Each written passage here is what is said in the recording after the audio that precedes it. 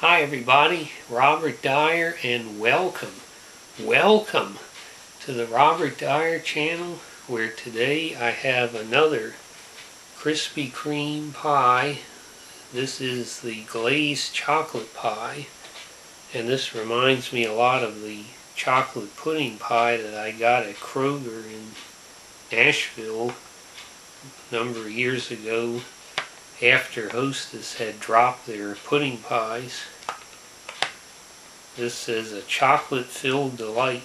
Chocolate filling and a great crust topped with the famous Krispy Kreme glaze. Delicious.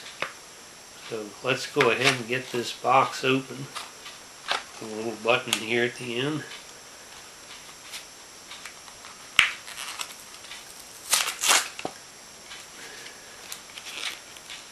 More moves than Donald Trump at the Miss USA pageant.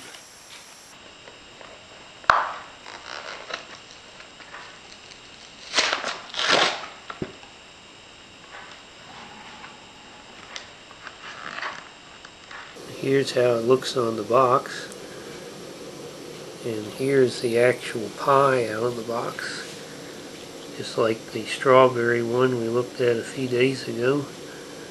You can see the edging around there like the Hostess pie and the general Hostess pie shape, and of course that Krispy Kreme glaze they talked about there on the top. So here it is out of the wrapper. It's got a real hefty weight to it, and it has that soft crust that, as I mentioned the last time, is sort of a cross between a donut and a pie crust. The aroma I'm picking up right away, that famous Krispy Kreme glaze from the donuts.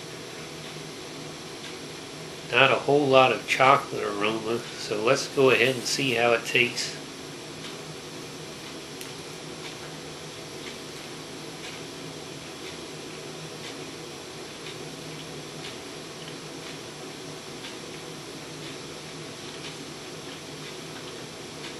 This is a very decadent pie.